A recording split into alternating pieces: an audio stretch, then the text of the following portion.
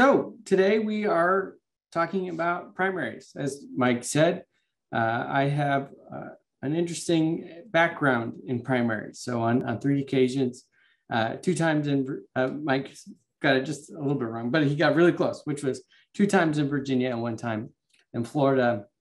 I have worked on congressional campaigns for the United States House in primary elections. And I have always thought it was interesting kind of that process and how it ended up bringing me to approval voting. So I will ask you guys in the comments, because there may be a lot of people, but I will ask you guys to put in the comments. I'm gonna ask you guys this question. What will your friends and family say the process for running for US Congress is like? Or what would you think it is like? You could also, Mike, if you think you can be cop and let people discuss. What do you guys think? What do you think it's like? What are some words you describe? Pressure, expensive, predetermined, lots of money. Vicious. Vicious. I like that. That's very well said. What else? Any more? Come on. You guys have to have an idea what it's like. Ooh, Ariel, sorry. Confusing. It can be intense. It's a lot of work. There's a lot of things you have to consider. You have to consider your voter-based constituency. You have to figure, well, how many votes do I need to win this? And there's a way to figure that out. You got to fundraise, whether it's by mail, by the internet, by personally reaching out to people where you go to meetings. There's a lot of different things involved. It's very involved. There's very little room for error because there's a lot of eyes on you. Not that I've made a horrible mistake. I'm shutting up now. And you guys can all see my screen okay right now? You see the slides? So predetermined, difficult, right? A lot of barriers, great. Thank you guys so much. That is exactly when I asked the CES staff, I went through this presentation with them, and these are kind of the words that they came up with. Very similar to what you guys said, opaque, exclusive, right? Somebody put Byzantine, love that, right? Predetermined, smoke-filled back rooms. Is there nothing more like synonymous with kind of this process than smoke-filled back rooms, and then deciding who's in charge, right? All of this has a similar theme, which is kind of that someone is overseeing the process. Somebody put rigged for, I assume they mean, rigged for a candidate to become the nominee, or that it takes a lot of money, right? And so we assume that there's somebody somewhere out there looking for the best candidates who is trying to make sure that their party, usually we think it's party, somebody put party procedure. I love that answer. That we think it's a party, and we usually think the party's out there trying to find the best candidates, trying to put their finger on the scale.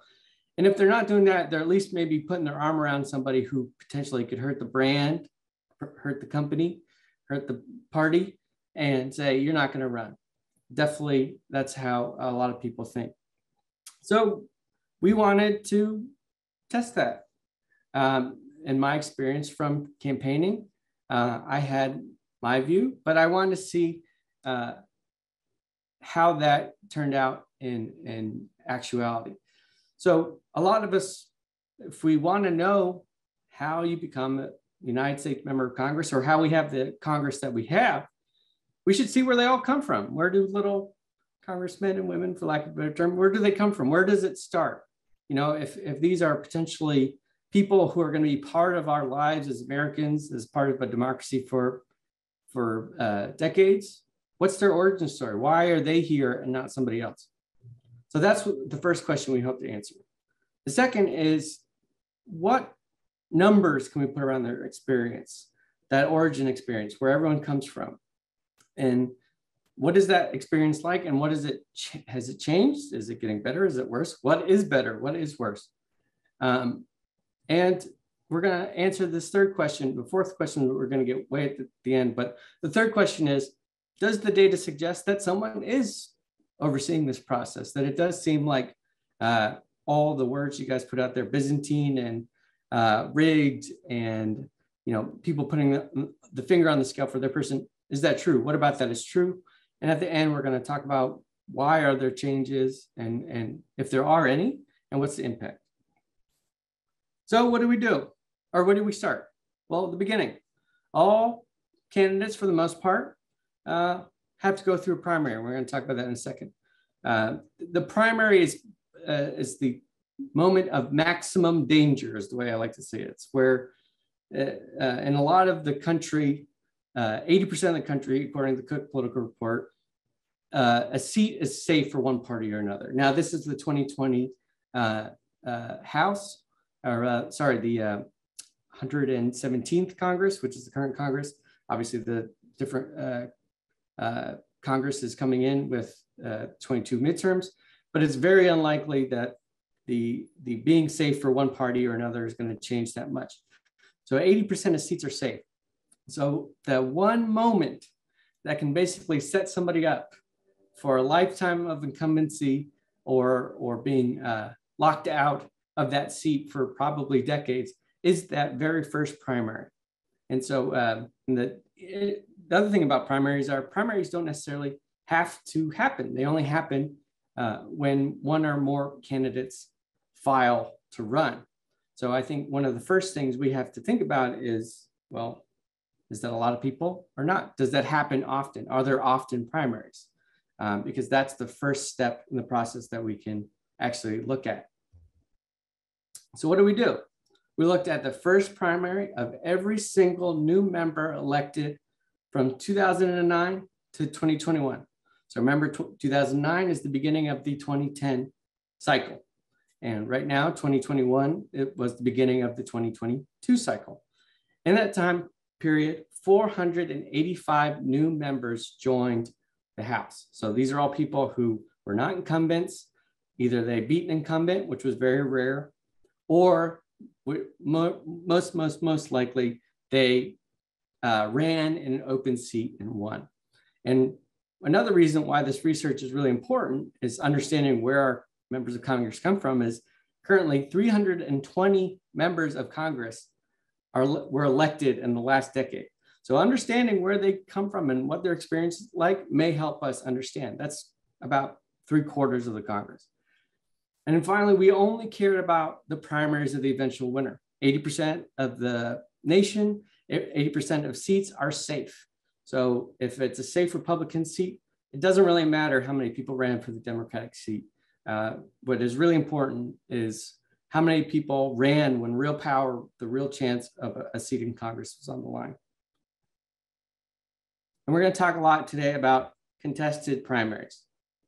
So what is a contested primary? So in our view, a contested primary was just a regular old primary, one where, you have it in Virginia, we have it in the first week of June on even years, where it's open to the public and it's run by the state, kind of your normal primary. If you were nominated in a convention where, it was a party only and you weren't allowed, people, not necessarily, not a closed primary, but more of a caucus or a firehouse caucus or firehouse primary, where basically the party is deciding internally, we're going to put up one person and this is who it's going to be. That's a little different than the open primaries run by the state. And so don't confuse a closed primary that is run through the state with kind of a local party caucus. Don't confuse that. So that's one thing to keep in mind as we go forward. So if the party put you up, whether you were an appointment or you won one of these little kind of off elections that weren't really part of the state election process, we counted you as that was not really contested. You didn't really have to face the major electorate of the party of your state. And then again, if you ran, but you were the only person who filed for your seat, you were also uncontested. Obviously, that's the most obvious one. So as we look at the numbers ahead, just keep in mind, we're going to talk almost exclusively about the contested primaries. We counted the people who were uncontested, but there's not a lot. And there's not a lot because of the 485 people who got elected since 2010, 427 came from contested primaries. That is 88%. So another way of putting it, in this period, if you ran for Congress, you had a very small chance of going uncontested. I think that's one of the myths that we have in our hearts as Americans, that you decide to run and on day one, it's me versus the other party and some battle of ideas. No, that's one of the first things that should go by the wayside. The days of just kind of coasting into your party's nomination are over. And on the other side, one of the questions is someone running this process? Well, if one of the indications of someone running the process is keeping the field small for a favored person to win, doesn't look like they did a good job about that, if they did that at all. We're going to talk about that. So only 58 out of 485 went uncontested. From now on, we're only going to talk about those contested primaries because that's where everybody comes from, basically. So these primaries come in 3 flavors, nice and easy. Republican primaries, and Democratic primaries pick the nominees for their party to go into the general election.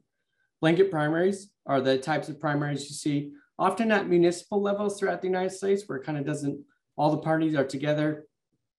Sometimes blanket primaries have the party labels on there. And sometimes, and usually if someone doesn't get 50%, there's a runoff. That all being said, there were more Republican primaries over this time than the others. Why? One, you had the Tea Party wave in 2010. You had big movements for the Republican Party in 2012 with new districts. And of course, the 2016 election also saw gains. In 2016 and 2014 saw gains for Republicans. And they also had a lot of open seats. So it's one thing to keep in mind that these are the types of primaries we have. And interestingly, that there were more Republican primaries than anything else. And with the way the political environment is going into 2022, that should be about, that should continue. So what are the big numbers that we got from this research? So we're thinking, okay, I'm gonna run, I've already accepted, I'm gonna be in a primary. How many people are gonna be in that primary? It's gonna be you and 5 other people. So I was trying to think of an analogy. If you ever tried to get a bartender's attention, it's a lot harder when there's more people. It's very similar when you're trying to get voters' attention. 6 candidates, that's a lot of candidates. I think in our minds, we often think, okay, maybe if there's primary, it's maybe 2 or 3 candidates. No, there were 2,570 candidates for 427 races. That is pretty big. And not only is it pretty big, that number has gone up every single cycle since 2010. So in 2010, you had about 5 candidates you had to deal with in a contested primary. And then by 2020, we were up to 7.3 candidates in a contested primary. Those gone up every single year. And think about it too, again, obviously people come in integers, but just having that much more competition is happening. We're going to talk about that more in a little bit. 150. This is the number of times there were more than 7 candidates in a primary. Again, one of the questions here is it somebody's job to try to keep the process small, try to help favored people? This does not help that argument. Again, if it happens 150 times over 10 years, if you're trying to keep it small and it blows up that big, you're doing a bad job. But that also has another dimension. The more people that run, the less you need to win, the more that the first place goes down. So we roughly looked at all the contested primaries and we roughly chunked them up into thirds. So roughly a third of them had 2 to 3 candidates. And you can see the winner often had over 60%, nice and easy, right? You can see roughly a third had 4 to 6. We're starting to get into that average of about 6. You had drops pretty quickly. You could tell more people, first place is going down. 7 or more, another third, 150 times. You could win a seat for Congress for life, essentially, with 34.6% of the vote. So one thing that this proves to us is, one, the vote splitting is happening. So vote splitting is not just an idea and maybe happens. Pretty clearly over this decade, you had a lot of people, which happened a lot, there's going to be a lot of vote splitting. And so talking about not winning by a lot, 52%, over half of everyone who won a primary and ended up in Congress received less than 45% of the vote in their election. Why that is bad on multiple reasons. One, remember, this isn't just a general electorate. This is a primary electorate. So that's 45% of a primary electorate, which is a subset of a subset. So the way I like to see it too is that if I'm a party person, I may not be even getting the people that have broad support in a party, because you're getting this really crazy vote splitting and people are going to Congress with this without any mandate, having, looking like you squeeze through Congress or your primary is a great way to become a backbencher for a very long time. So I'll stop there for a second. I'll open this up for the chat, or I'll open it up for you guys to talk about. Do these numbers surprise you? What do you feel about? What do you think about when you see these numbers, and why?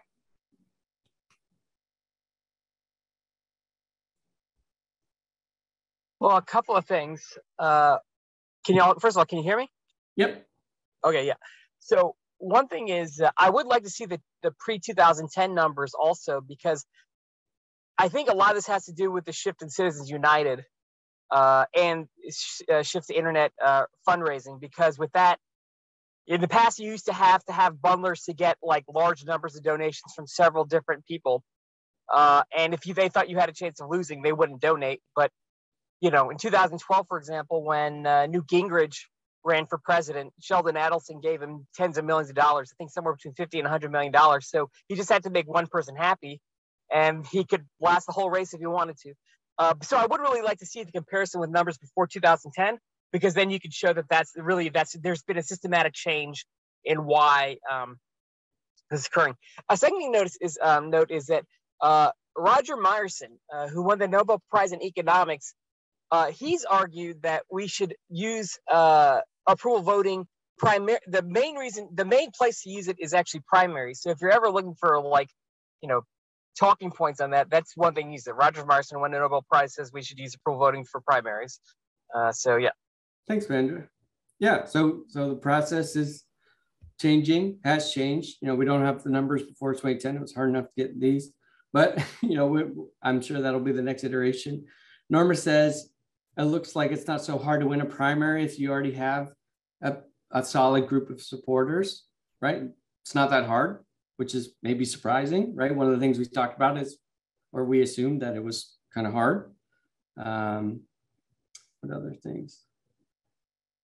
And Norma also says it gets easier if there's more than 2 people trying to win. Now, what else? Anyone else have any other thoughts? Do these numbers, not so much why this is happening, but what are your thoughts just thinking about these numbers right now? Kaya says maybe these numbers explain why we didn't care so much about vote splitting in the past and why it may be such an issue now. Yeah, Kaya, that's a great point, right? We didn't really think about this before. I don't think vote splitting was on the top of people's minds. With 35% to win, then a candidate can appeal with a vocal majority. So So I'm going to leave it right there, and guys, feel free to put that in the chat. But yeah, things have changed, right? These numbers show that something is changing over time, and we can either do, accept that and kind of do something about it, or we could just say, oh, well, that's not, we can keep in mind how maybe things used to be, but that's just not the case anymore. So we added one other dimension to this. And thank you everyone who in the chat. Seat stateness. So sorry, there's lots of words here, but mostly what I want you to understand is for every seat, for every 485 of the seats, and at all 427 of the contested elections, we added the Cook Political Report rating for each seat at the time. So at the time of the election, if the Louisiana 5th Cook Political Report said it was solid Republican, that's what it was.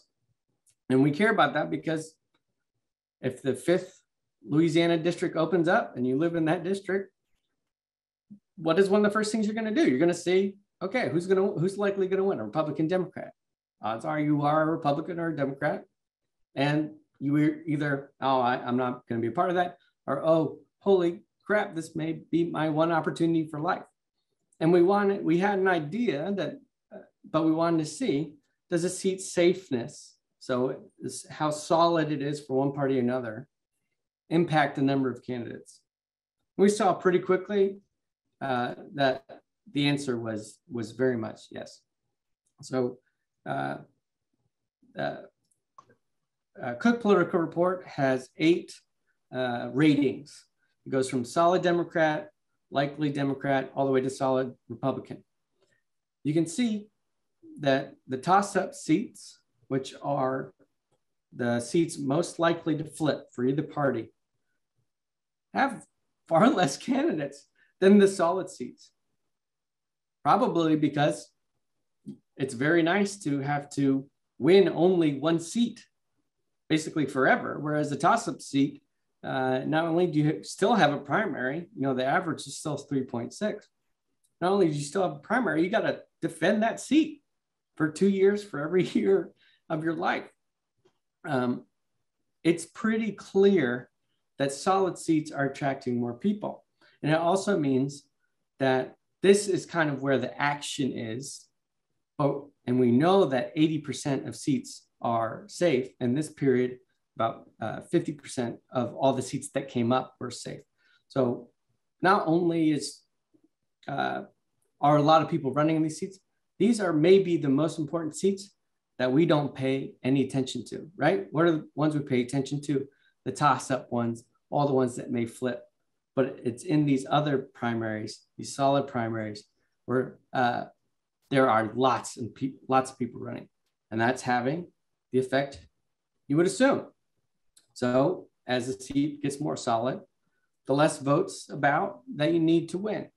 And look at the pretty stark drop off with the solid Republican primaries. And as we noticed earlier, and as you can see here, there were far more of those than almost any other primary.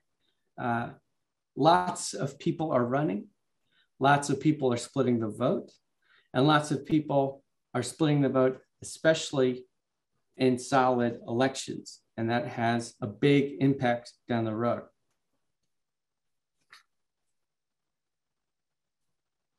So,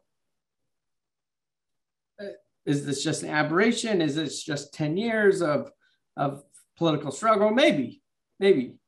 But in 2022, there were 6 contested races. You can see them here.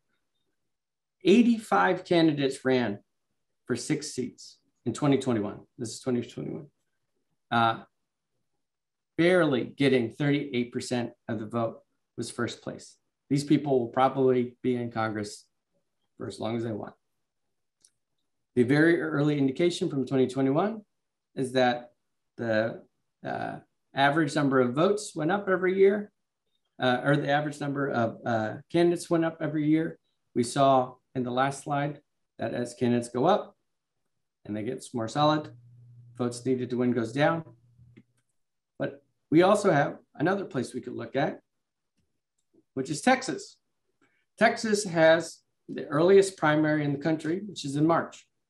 In Texas, as many Texans, if they're watching, probably know, their filing period is over. So we know exactly how many people are going to run for Congress in their races in Texas with their new districts. So again, a lot of places we don't have the full congressional districts yet.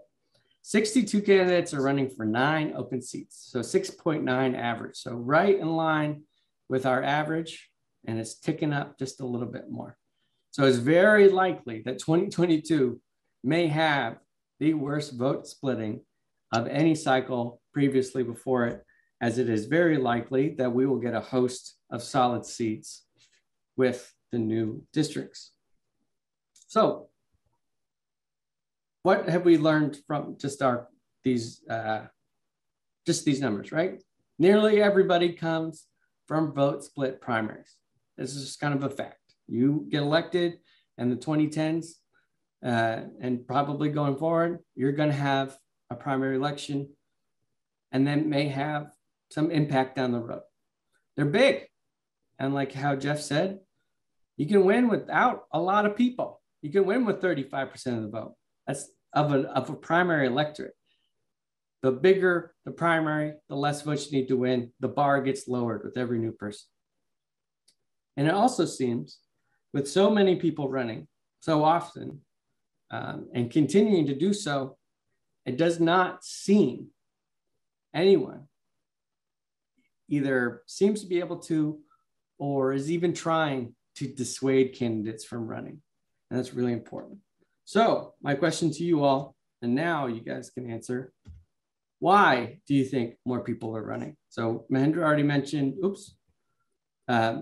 changes in kind of the political fundraising environment. We're going to talk about that. But what else? You guys have any other ideas why you think, why is this happening? Why are more people running?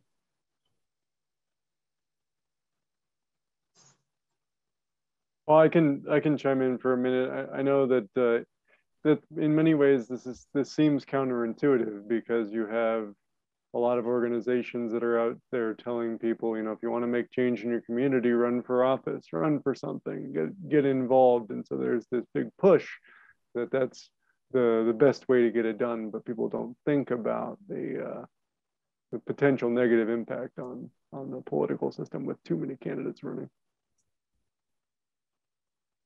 I believe that one factor could be that because of the internet, because of social media, more and more Americans are seeing negative impacts of what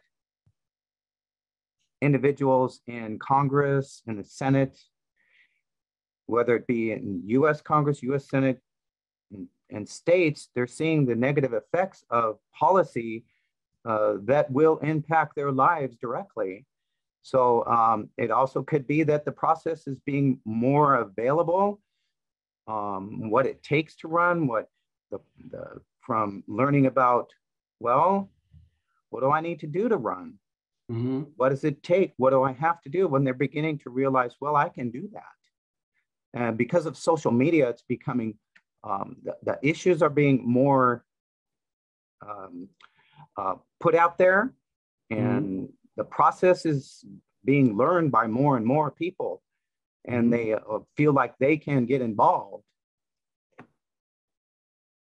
Great. Thanks, DK. Anybody else? I'm seeing some other great things in the chat. There was a case, I think it was in Florida, where there were 2 candidates running, and I think it was the Republican, I'm not sure, got a 3rd person to run who had a similar name to the Democrat, say, and so that encouraged vote splitting that way because you didn't know who you were voting for. Yeah, and I think that was Celeste. I think I can't see, but I know the voice. It was. Yeah. Allison Sardinas, who also now works with us, lives in that district. She saw that happen firsthand. They found there was a Rodriguez running, so they found another Rodriguez. There's a Jay Rodriguez running, so they found another one. So it was weaponized too, right? That was something we heard in St. Louis. And you guys have great things in the comments about you know, people feeling like they can do it. Average people are more involved, and they seem like, you know, you know, average people are in Congress now. It's, you know, I have average people in Congress, I can be in Congress. You know, I think Norma had a really great one, which some people want to be rich, right? Some people want to be rich. They want to be on TV. So I put one in the chat as well. I think an interesting part of this is sort of the decay of the power of the state parties to be able to influence who runs and who doesn't. Additionally, the graph that showed the competitiveness rating connected to the number of candidates was particularly striking because the DCCC and the NRCC really do sort of flex their muscles to make sure that the most competitive candidates are the ones that win those primaries, but they take a hands-off approach entirely with safe districts. Awesome. Yeah, Mike, you are jumping ahead to the next section. It's almost like I promise I didn't tell Mike to say all those things. This is my opinion, right? You know, I've been out there. I mean, and Mike also has a really great perspective. He's worked on the inside on a lot of DC redistricting and things like that. But these are kind of my opinions, somewhat or mostly educated from being there and seeing it. There used to be two groups largely that had tremendous power over your potential run. The state party, and we're going to talk about them, and the media. Both of those groups have seen tremendous amount of their power get diminished the last few years. But first I want to talk about the state parties. State parties, they don't have that much power anymore. They used to tell people, they used to traffic cop a little bit. They used to gatekeep, you know, in political science, you really call it gatekeeping. They used to hold the reins of power. If you wanted to get into Congress and you know, 30, 40 years ago, you had to make the party happy. You had to be a great state party member. Not anymore. I'm sure you heard a lot when, especially when Hillary Clinton was running, people said it's her time. She's waited in line, right? There used to be kind of a line, and they used to kind of be in charge of the line. And somebody said that before, you were right.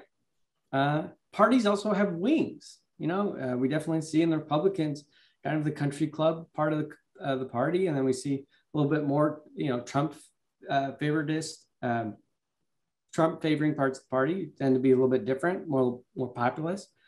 Democrats have moderates and also their own wing of populists, and it comes really sticky for a party to pick one side or another. They don't really do that anymore. And like how Mike said, the state parties, just like the national parties, ignore safe seats because it's a waste of time. It's a waste of money. You have campaigns are all about limited time, limited money, and making everything go as far as possible. If you're trying to change the balance of power can be determined by a few seats. That's where your money should go. So no one is paying attention to them. If you think the state party is paying attention to them, they're not either. And as Mike said, the national arms pay, if a seat is even potentially close, that's when you see the DC people come in. So not only has the state parties completely kind of said, you know, we're not going to be into this. These primaries are going to cause us a lot of problems. The state parties come in, or the national parties come in and say, we're going to run it. But as you can see, they probably have not done that good a job keeping the field clear for their candidates as well. So there's a huge point here, which is, and Mike said the run for something types of groups. I'm sure you've all kind of heard of that. You know, if you don't like how it is, get up and go run for something. You know, these are groups. There's groups like Vote Vets, Emily's List, Maggie's List, The Collective, groups of people who are in the past burned by the old get in line system that started their own groups and screw you, we're going to run our own people. We're going to find our own people. So they go out and kind of independently, third party, go and try to find more people. And finally, you know, the parties don't give any money to primary candidates. Even in really, even if they really like somebody, this is what I've seen. They will never give you money. They will never, ever, ever, ever, ever, ever, ever, ever give you money while you're in a primary. I was in a primary in Florida where I was going to beat the guy 3 to 1, 2 to 1. The party was not going to help us. They charged us for certain services. Often the parties charge you to use things that they would give to people for free. So they have zero leverage. They don't have access to the ballot. They don't have money to give you. They have nothing to stop you from running. Obviously, they try to recruit. I'm sure there are elements that try to recruit. They do not have the power to stop anyone from running. Also, you know, one thing we don't talk about a lot is there's not a lot of information on these races too. This is also probably why we don't think about it a lot, right? But because outlets, it's 2022, right? Every media person I know wants to try to preserve or at least stay away from anything that can make them look biased, right? And in a district that's heavily red or heavy blue, the right thing to do is to cover a primary because that's going to be your person maybe forever. But there's a big kind of antipathy towards doing that. You don't want to, even if it's the right thing to do that. And it becomes really hard when there's like 10 people running for Congress. If you're, you know, if you maybe want to feature somebody, you're going to have 9 other people say, feature me too. You gave this guy time. I want time too. So most people, again, they throw their hands up and maybe get involved after the filing period. But again, at that point, you have the field. Everyone's going to be on the ballot. Again, the media too. They're like everybody else. They only care about, is the seat going to be red or blue? They don't really care about the person involved unless that person tends to be a crazy person. But then that person is getting attention for all the wrong reasons as well. They feel like most of us that look at all these competitive seats in the country. That's what we should be focusing on. And so they're even less dissuaded, they're even more dissuaded to wade into that. Again, it's sticky for them too. And if there is one myth that I hope dies a painful death 1,000 times over until it goes into the ground and never comes back again, is media outlets do not run polls for anything other than senator, governor, or president. They almost never will run a congressional poll for a primary especially if we're ways out, you know, especially if it's months away, and especially if it's a safe seat. They don't care either. They know their readers don't care. I can't tell you how many times I got asked, well, what do the polls say? There are no polls. There is no information. When there is no information, they can't say, well, these two folks are the real front runners. We're only going to focus on them. They can't do that. So there's no information. You have all this.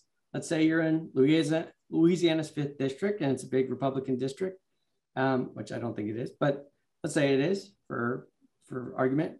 If it's a big Republican district, you don't see any news coverage about it. You can't really find out anything about the candidates. There's no polling to kind of dissuade you. There's nothing to dissuade you. And it doesn't look like anyone's running away with it. Yeah, you're going to throw your hat in. And there's one other piece of this that I think you guys nailed on the head, which is times are different. It's easier. It at least seems easier to run for Congress for normal people, for average people. Doesn't cost a lot of money to start a website or you collect donations. You could do that in 2 hours and for not a lot of money. A lot of this has been privatized. Mike used to work at one of these privatized places. You know, I've bought services from these privatized places, all these voter databases and mapping software and PR and everything you possibly need. You don't need the parties at all. You could buy yourself and it ends up being cheaper most of the time. A lot of outsiders have won. These two are probably the biggest in this time frame, but there are multiple other ones, big upsets in this period. And what do? You see, okay, well, this person X is my hero. This is they did it. I was inspired. I watched the documentary about them. I'm going to run. And they have their, and it seems to be on the conservative side, but also Democrats. They could use your own money. It's a lot easier to kind of use your own money to to kind of track your own money. And maybe on a little bit more on the progressive spectrum, you can use your own community action resources that you have developed over years. And one thing I think that goes really unnoticed is it only requires signatures to get on the ballot. Most people will sign your petition. If you say, hey, I'm running for this, can you sign my petition? A lot of people with enough time and enough friends can get on the ballot. It's not that hard. No, and finally too, you know, if you live in a big, deep blue area, there's going to be a lot of blue mayors and state representatives and city council people, a lot of people who can make a valuable argument for the seat. And that's, you know, you have a deep bench. That's usually what people call it. And again, they kind of feed into each other, right? So new candidates enter the mix. We're going to start on the right side because there's nobody to stop them. So they're excited. Vote splitting. People can see, oh, well, it's going to become more likely. It seems easier, right? I need less votes to win. I need less people. It's going to be more vote splitting. The seat looks more wide open because, you know, because there's so many people and there's little information to tell candidates maybe they should think twice. And the cycle continues. So it's interesting, me watching primaries, especially in places like Pennsylvania, especially that's for Senate, but it just seems like there's this bandwagon, right? And then once you get a few people, you're almost guaranteed to get everyone because everyone says, oh, well, why don't I go for it anyway? And finally, this is the last piece.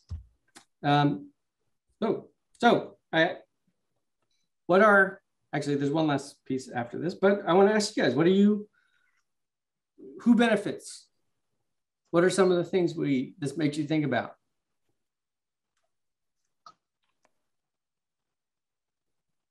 You can put it in the chat too. First off, takeaway is it sounds pretty bad. And it seems like nobody's paying attention, right? Nobody's telling these guys or girls or anybody to run or to not run. It's nobody's minding the shop. That's why the paper was called No One's Guarding the House. Nobody is there to find good people or to stop maybe the most power hungry people or opportunists. Norma, that's great. Nice and succinct. Anybody else? Opportunists. I love that one. Oops. Well, that makes it nice and easy. It's a great transition because Norma hit on the head. Opportunists, kind of extremism, right? There's a few things that are really bad about this. And I'm not saying necessarily vote splitting. If you're in vote splitting, this happens. But I'm saying, hear me out. Again, this is my opinion, so I can say what I want. Because you have vote splitting is not like, you know, the campaigns don't know what happens. I think somebody said before, they brought up the Florida example. It's weaponized. Not only is it weaponized, it is well known among campaigns. And especially with folks with far from mainstream kind of, you know, anti-democratic ideas. They know that they can't win on both sides of the spectrum. They know they can't win if it's a competitive toss-up seat, but they very, very, very, very much know that these safe seats, they can win. And they can win partly because one, but it's also for everyone, it's the only way they can win, right? With vote splitting and a lot of people being a part of these big solid seat elections. They also don't, because all you need to win over forever is a subset of a subset, so, you know, the primary subset, and then the group of that primary. There was a study, I think it was by Yale, that said most policies, how popular they are, have absolutely no impact on whether they get done in Congress. And that sounds right. You don't need to keep everyone happy. You don't even need to keep your own party happy. You need to keep the slice of people that got you in, and that's about it. And then, you know, most primaries, people agree. That's why they're primary. They're all part of the party, unless you're in a blanket primary. You're in a party because you agree. But it's, and in a situation where almost everyone agrees, the only people who are going to stand out, the only people who are going to get an edge are the people with the really toughest positions on things. So candidates are the future. They're not going away. We need the best tool that improves the situation now and in the future. So you know what my spiel is going to be, right? We're at the Center for Election Science. One of the reasons we support approval voting, and one reason I think this is so important, because a lot of people think about maybe other methods, is approval voting works very good in this situation, works very well in a situation where there are lots of candidates. And what have we seen? Not only are there already a lot of candidates, there's probably going to be a boatload more. We need a system that is already ready to handle 6, 7, 8, 9, 10 candidates. And that's why I feel so strong about approval voting. The elephant in the room too is, ranked choice voting. Ranked choice voting does one thing extremely, extremely well. It works very well when there's 1, 2, 3, 4 candidates, maybe 5. I think that's also one of the reasons they limit it to 5. Yeah. In New York this last year, you could only vote for up to 5, even though there's 13 candidates.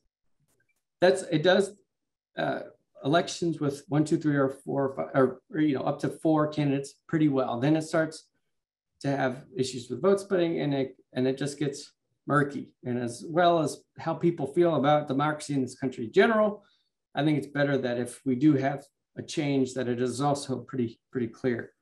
And then, in St. Louis, there was a primary. This is for mayor in 2017.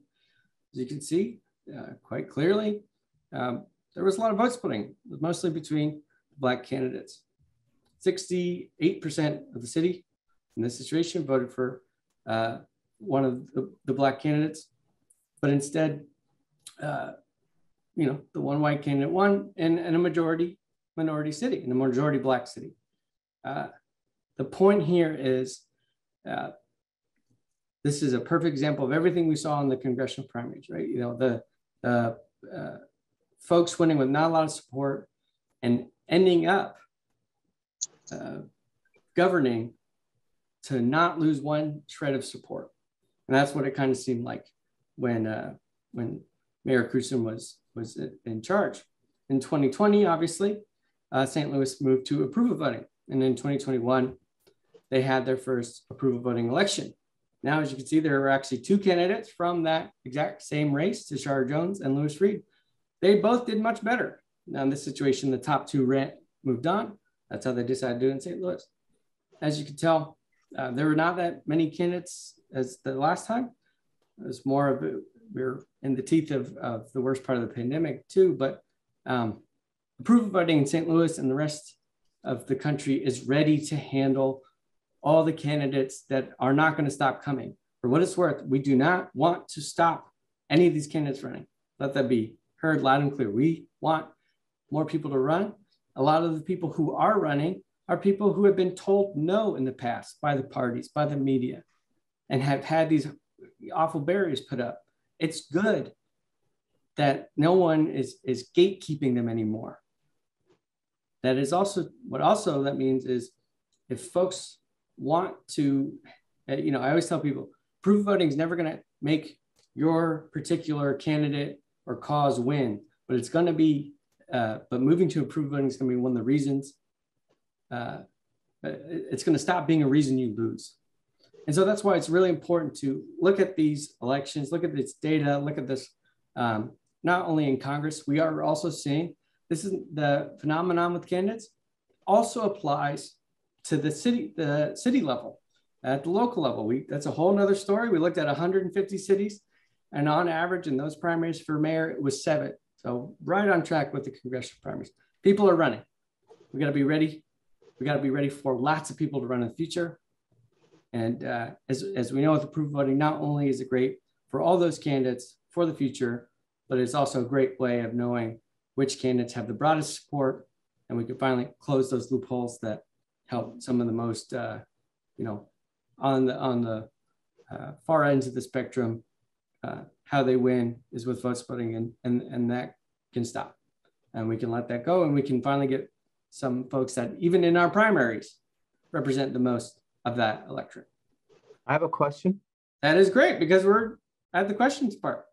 Oh, cool. Thank you, Chris.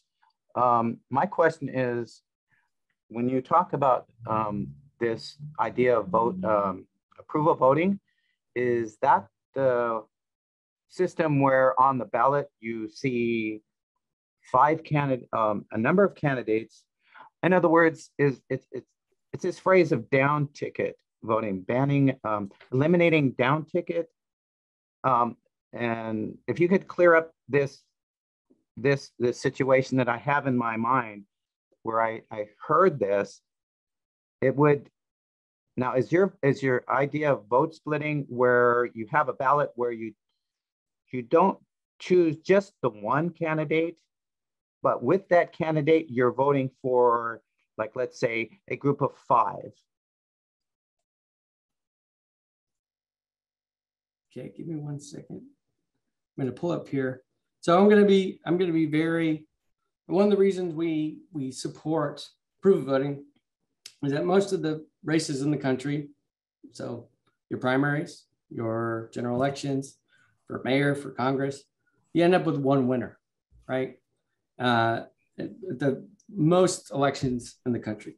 And so that's why we look at approval voting. I think what you're asking about is a little bit different from my pay grade. But what I wanted to show with this example is you can see, just by the color of people's skin, where votes were split. And again, vote splitting is when similar candidates, for any reason, steal votes from each other, right?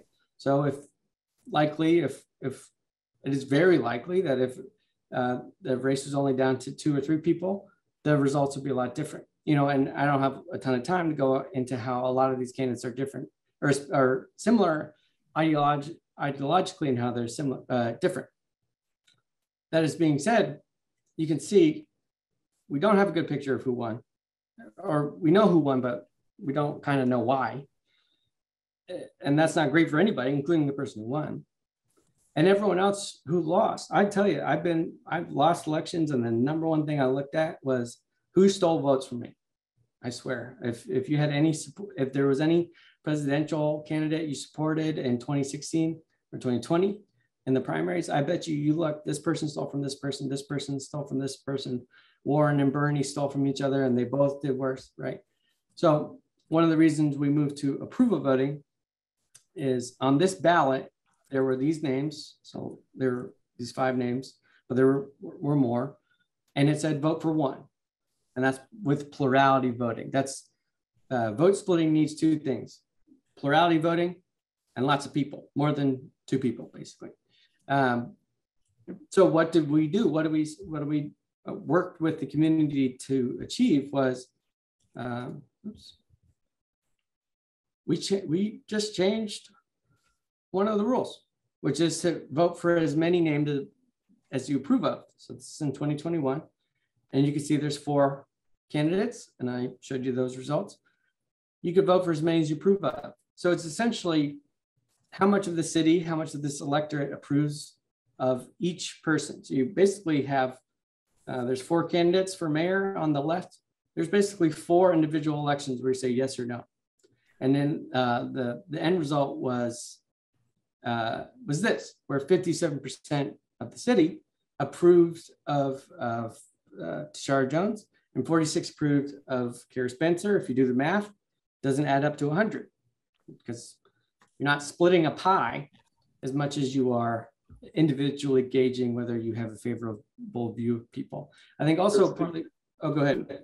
Yeah, do you mind if I just pop in really quickly? I think there's a pretty good debate going on the chat, typically between those who generally favor ranked choice and those who are open to the idea of approval voting. And so I did want to just kind of chime in quickly and give an easy answer of why I personally would support approval voting over ranked choice. And that comes down to the idea of, with ranked choice voting, you still have just a single vote to give, right? So let's say that you have, you go into the ballot box with a fairly strong opinion about one of the sort of less known candidates. So you place that person in first place, and then you put second, third, fourth, what have you. Then during the tabulation, your first choice, or maybe even your second choice as well, those don't meet the competitiveness threshold. So in a sense, those votes are thrown out. At the end of the day, the results from your ballot will say that you voted for that one person who was your third choice. And that's all that will really be recorded for anyone to see. So it's it's a convoluted way of getting to a majority, and presents not really the full picture of where people's support really were, the full spectrum of where those the support was in the electorate. So approval voting is the simplest way to get the actual most accurate view of where an electorate really lies within within the candidates who are running. I don't know if anybody wants to challenge that or offer a thought on that. But it's I can offer a thought, because you know, there's a lot of voters out there who have gotten disengaged because of the way the two-party system does not really represent the vast majority of people who live in the US. And so, you know, they think they're doing great because they found the right polling place once every 4 years. But they don't, you know, they'd have to look at the ballot and think, well, I don't know which one I want the most because I don't know anything about any of them. I don't really pay attention. So it would take a very long waiting lines if they're voting in person, and then a very long time to crunch the numbers to figure out who actually won. So that it's frustrating if it takes 4 or 5 days to find out who won. I have another question, which is similar to the previous question. So the example that you showed appeared to be a mayoral candidate race. Was that in the entirety of, or did it include city council members? And I want to ask you a side question that applies with that. In our city, what we have is called district voting, and this is a prominent thing here in our state now, where a city council will vote for district voting, whereas before district voting, you have all voters, when they get their ballot, they have the choice of voting for anyone who's running for city council, whereas district voting, you have the city divided up into districts, and the wherever you live in the district, wherever you live in the city, in your district, you can only vote for those candidates who are running for your district. Now, is that what is considered voter approval voting? Or can you give me more examples of how approval voting would appear on a ballot, whether it would be congressional, Senate, state Senate, assembly district, city council, congressional? Yeah, you got it. And let me guess, you live in California, is that right? Yes, I do. Yeah, okay. I'm very well aware of the districts in California. So, and that's a great question. So the only thing we are suggesting to change is an approval voting. The ballot looks exactly the same, except we changed the directions. So your city changed kind of the geographies covered, right? But that's all redistricting is in Congress too, right? This zip code is now in the 4th district versus the 8th district. All the city did was move from at large, where I'm sure that you elected maybe multiple people at a time, which is called block plurality voting, which is structurally very close to approved voting, but not the same thing, because you can still have vote splitting because you still have a limited amount of votes, but you're moving to districts. So in any situation, so I showed that mayoral ballot, the ballot is exactly the same. And the rule, every other rule about the election is the same, right? So if it's a closed primary for Republicans, only Republicans can vote in that primary, but and they're going to elect one person, they're just going to do it with approval voting, right? It can also work in general elections, where if there's a Republican and a Democrat, you know, one Republican, one Democrat, one independent, or if another iteration, maybe there's multiple of those, but for sake of argument, we're going to say that there's, a Republican, Democratic, Green, Libertarian. In that situation too, you can also still vote for as many as you like. And again, it's just which one has the highest approval, which one is liked by the most people. So that's a good question. It's easy to, it's tough, right? No, but that's also why we look at this part and why we look at approval voting and we look at plurality voting, because we just say, that's the quickest thing we can change, right? That's the easiest thing we can change. And then one of the reasons the easiest to change is, how I mentioned block plurality voting? Your machines, every machine in America already lets you fill out as many bubbles as you want, can read multiple bubbles filled out. What all that is done before an election is the supervisor says, okay, well, we're going to elect 3 sanitation people, but 1 mayor, and they just tell the machines what is too many votes. Improved voting, there's no such thing as, you filled out too many bubbles. So hopefully that answers a lot of your question. And I'm happy to, my email I'll share too, DK, so you can also, if you have any more too. I want to also give a few people some other questions. Hey, Chris. I want to, quick comment. I just want to add, several places have adopted and rescinded ranked choice, including Sunnyvale, California, Boulder, Colorado, I think Cary, North Carolina, and some other places. But the biggest one is Burlington, Vermont, and that's the biggest reason I think we should not adopt ranked choice for single winner elections, because basically what happens is that with ranked choice, it's possible for a candidate that is preferred by, so I'll give you the example of what happened in Vermont. So there was a candidate called Montrol that defeated all the other candidates one-on-one in terms of preferences. More voters preferred Montrol versus any other candidate one-on-one.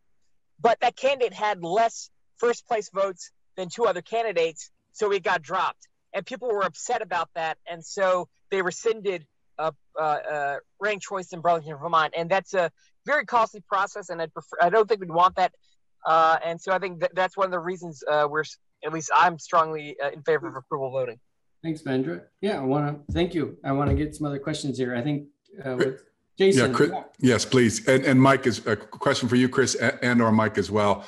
So I've seen a fair amount of elections and been frustrated by the lack of representation for myself, represented by the candidates in the pass the post system that we have.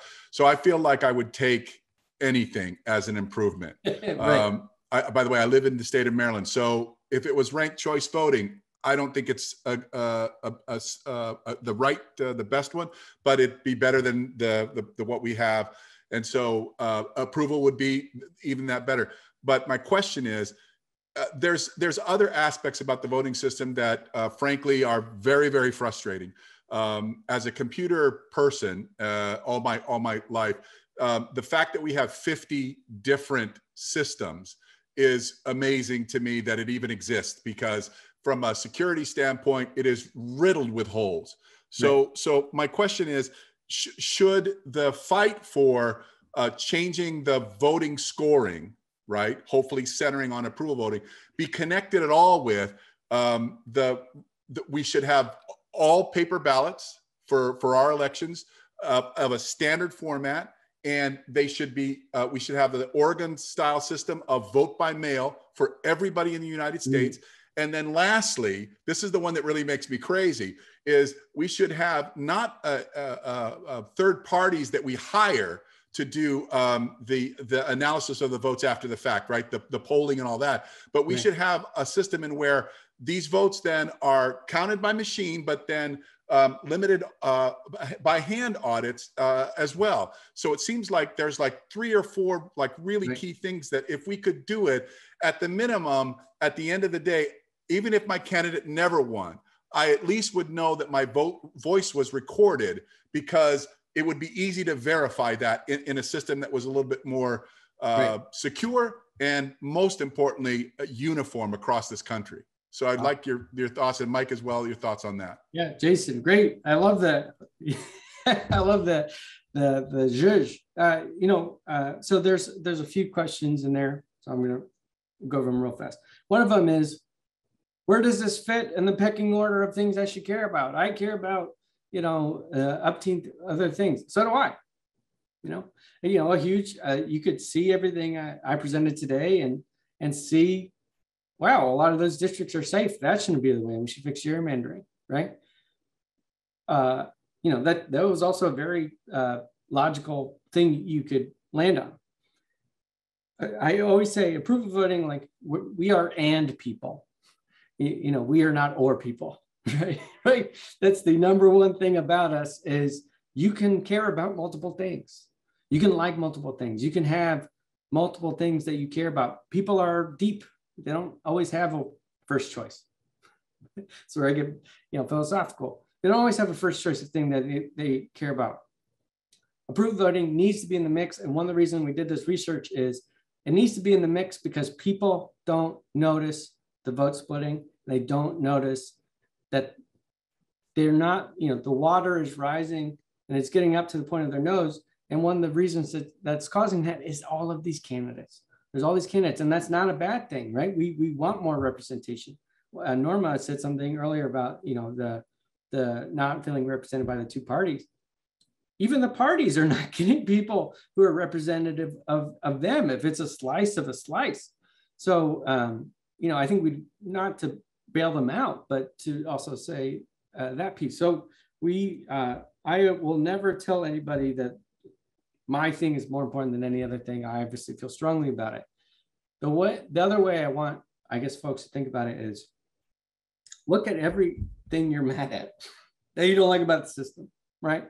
Everything you don't like about the system, whether it's those machines or those ballots or the safety, as urgent as they are, they cost money and they take time, right? They cost money and they take time. And if you ever want anything done politically, time and money, a lot of pain financially or making people wait is a great way to not make that happen. I hope that a lot of those things happen personally too. But one thing I really want to point out is if there's one thing that I see out of this whole landscape that at least gets us something tomorrow, we got to do that. And that's approval voting. And but people aren't going to get out of bed for a good idea. Just sounds like a good idea, right? Approval voting, it's a good idea. Sure, we should do that. I like this the best. There is a problem. The problem is people are winning with 34% of the vote all the time. And they are making those federal choices for you on what next reforms get done. And I'm not putting one party on blast or the other, but a lot of people are just, want something done. And right now we're kind of really not incentivizing anyone but the most uncompromising. You either do everything at one time or you do nothing under any circumstances. And I think most people are, even in the parties, even across parties, are do something people. And that's how we feel about it. I think I might maybe feels very similarly that this is what we can get done. This is what we can get done tomorrow. And at least starts to put us on a path to changing those other things. Yeah. Maybe it does, maybe it doesn't, but at least they'll have some different incentives and they'll feel some different pressure. And I'll just add really quickly, I think one of the things that is best about approval voting and the CES approach is the flexibility to how we're doing this. If you look at Proposition D in St. Louis, which brought in the approval voting, the use of approval voting, it was a broader good governance measure. And so one of the things that we do here is not just testing approval voting as a singular reform. We're also doing testing on how it corresponds with other potential reforms. And so we are very focused on approval voting, but aware that people in communities all over America are concerned about so many things about elections. So I salute you, Jason, for having a lot of ideas. Thank you, and thank you for a great session.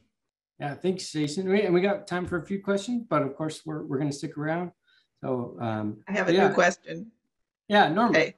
You may have noticed that in Michigan, a citizens ballot initiative statewide changed the state constitution so we could get rid of all these gerrymandered districts.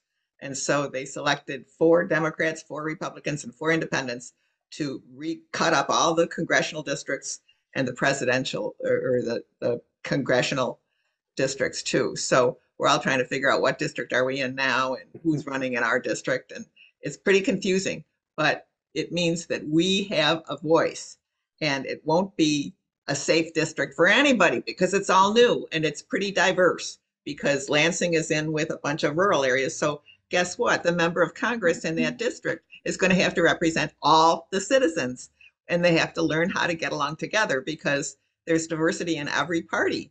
And instead of saying, I'm going to vote for so-and-so because I think he believes in fiscal policy responsibility, but there could be some Democrats who care about that, and there could be some Republicans who care about reproductive health.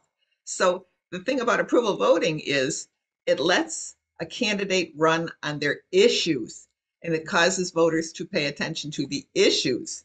And issues are what's going to bring us together, because there's a lot of reasons for and against, all the things that divide us. And the 2 parties that say, you got to be for corporations or you got to be for unions. Well, what if you don't know about that? And what if you don't know which candidate isn't a rhino, Republican in name only or Democrat in name only, and then vote against their party? Approval voting cuts through all that. It gets money out of politics, because if you've got a website and some friends to do literature drops and you show up at the debates that the League of Women Voters hold, people will get it, which things you stand for. And if you've got 9 issues and this candidate has 5 of them and the next one only has 1 or 2, well, I'm not going to vote for somebody I'm going to choose the one that will really represent me. And that will tell us what the people want.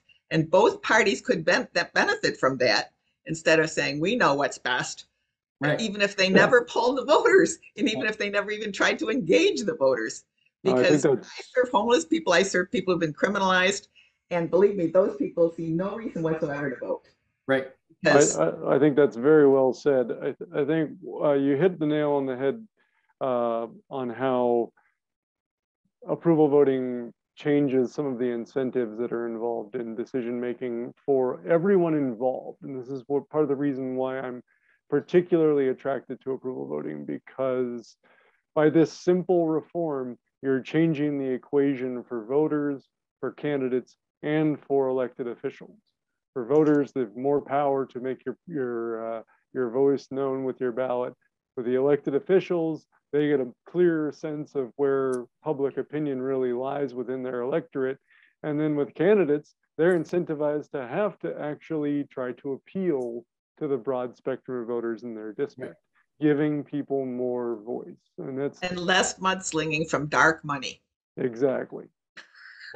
I have a few more questions that are tightly fit together. Hold on one second, DK. I wanted to make sure we got somebody. Hang on, Mary Beth. I think you had a question. Yeah, I was trying to understand how this works, and I've learned a little bit about ranked choice, but how that works with parties and them having their primaries. Does the success of approval voting mean that you have to get the parties to not have individual primaries? How does that work? That's a really good question. So, and it's a little confusing because a lot of times when ranked choice voting is presented, right, it's kind of like there is no primary, everybody won election, and then we're going to run that race. That's what kind of people talk about. Approved voting. So in St. Louis, I showed that example. So in 2017, they had Democratic primaries at the city level, which is rare. It doesn't really happen, right? And the city is 80% Democratic. A Democrat was going to win. It was useless, right? But all you needed to do was win that primary, just like all these congressional seats, right? You just had to win that primary and you're set for the 4 years. You got elected by a small group and now you're good. What St. Louis decided to do is they decided to put everyone, regardless of party, in one primary. And they decided to have top 2 people move on. I think approved voting, I think personally works a little bit better when just one person wins, but you don't have to change. The parties don't need to get on board. And in fact, a lot of the political people hate this. They hate it. They are trying to repeal it right now. They try to repeal it every day, everywhere. And It's rid of their industry. Yeah. Yeah, it takes power away from them because secret is candidates. The dirtiest secret of all the campaigns is candidates and campaigns want to talk to the least amount of people possible. It saves money. It makes your life a lot easier, right? If you just have this little group and that's all you need, you're good. The one thing I like to point out is you can move to open primaries. That's a separate subject, but again, it gets a little tougher because primaries are ensconced in law differently than voting methods, but we work with open primaries all the time. It's a national group that likes open primaries. One thing I like to point out is I hope down the road we have open primaries. In the meantime, and this is where Mike was saying about flexibility, if the Democrats in Michigan decided tomorrow that they wanted to pick their nominee using approval voting, there's pretty much nothing to stop them. And if the Republicans of Florida wanted to do that, and actually I feel whatever party figures it out first, that, oh wait, instead of sending someone that only 30% of the party supports, and now I have to spend the whole campaign trying to get, if I'm Joe Biden, I got to get the Bernie wing on board and all these other things, right? Like keeping the party together. I can send in my party nominee who is the most approved, who maybe has 70% approval in my party. So it's my person who's got 70% approval versus somebody who's doing it the old way with only 20, someone who got through a 25-person primary with 20% of vote. So you could do it with the party structure. I think that's going to be the fastest. And I think you will see some results. I also think you could do it without open primaries. And in a place like California, they basically have open primaries already. But the problem is without approval voting, you have a lot of people running, even in those open primaries. So you're just basically squishing the Republican and the Democratic primary together. So I didn't bring it up earlier, but on average in a open primary, like in California and in Washington, they had about 8.8 candidates run on average. So you're still getting a bunch of people and you still have no clue whether the top two people are even the people, the top candidates people like the most. So I love the open primaries, guys. I want them to succeed. I also like personally open primaries, but that doesn't fix the problem of a lot of candidates. And I think that's where I think approval voting and open primaries actually work really well together. And I would not honestly suggest doing open primaries without approval voting. That's just my suggestion. But I like the open primaries, guys, so I hope they succeed personally. But hopefully that answers your question. And DK, I wanted to make sure you got your question too. Yes. So 2 questions. Earlier you had mentioned that approval of voting it would eliminate those candidates who do not meet competitive standards. So 2 questions on that. What are those competitive standards and that would have to be met? What are they not? And how would approval voting be instituted by who? By what governmental agency, process? So I think when he mentioned competitive standards, basically what he means is to win an approval voting election where vote splitting does not happen because it doesn't work the same way.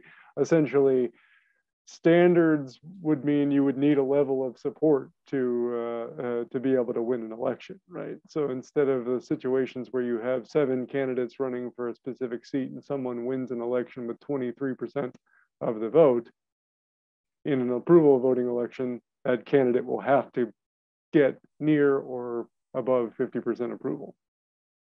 Is that right, Chris, or is there a better way you wanted to say that? No, yeah, I didn't fully get the question, so I hope Mike got it. I will at least answer the second part of the question, which is who should do it? And maybe this is a good place to wrap up. And also, DK, if we don't answer your question, please reach out to us.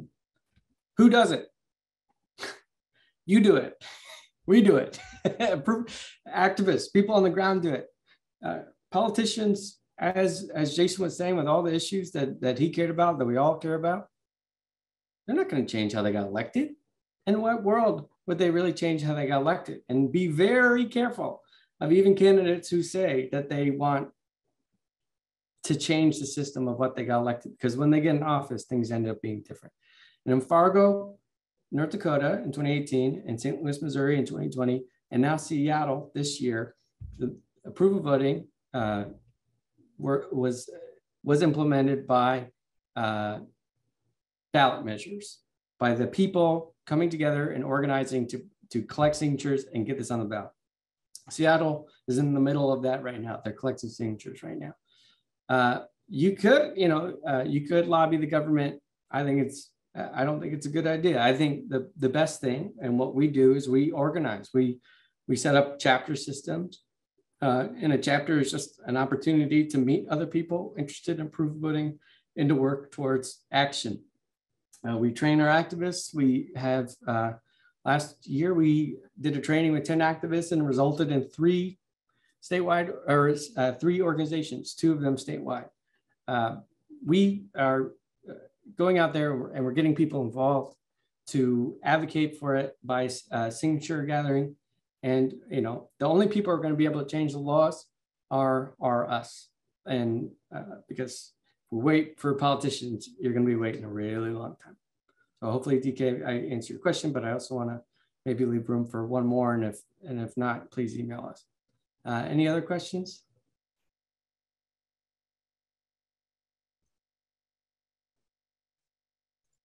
Thank you for this. It was interesting. Lots of information.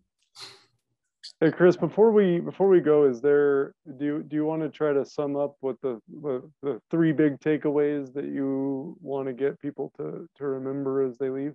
Yeah. Yes. The big takeaways are, I had them all up before. Vote splitting in primaries with lots of candidates is happening. It's happening a lot. And as we saw, it's probably happening more every year. And this year we'll probably even have more than we've ever had. That takeaway number 1, that is happening and is impacting who exactly makes it to Congress. Number 2 is, these safe seats are where nobody's paying attention. And what has to change is, that's obviously, we would like those seats to be more competitive, but until they are, we need a reform that gets even those safe seats, even the electorate and those safe seats, to get what most of them want, right? That's not even what's happening right now. Is, all the Republicans in the safe seat may not be getting what they want. They may be getting even slices and slices of people. And the last thing is, no one is stopping extreme folks from running. They can't. They can't stop unserious people from running. They can't stop people who want to be on TV from running. They can't stop. And it's not going to stop. And it kind of shouldn't stop. We want there to be a lot of people, and we want there to be a lot of choices. We see that the main way you can actually achieve that is with approval voting, where it happens quicker and it happens clearer. And whether it's an open primary or everything down the road, the candidates are coming. They're not going to stop. And if we want to get ahead of it and be ready for a future with lots of candidates, we need to start changing the way we do things, and we suggest approval voting first. The end. And so, Mike, do you want to lead us out? Yeah, no, first, just thank you, Chris, for doing that. That was great. And I want to applaud all of the audience members who have stayed and asked some fantastic questions. If you do have follow-up questions, you can reach out to me at mike@electionscience.org, or contact us through the website. We really, really did enjoy getting a chance to chat with y'all. And on that note, I'll go ahead and shut it down. Thank you so much, everybody.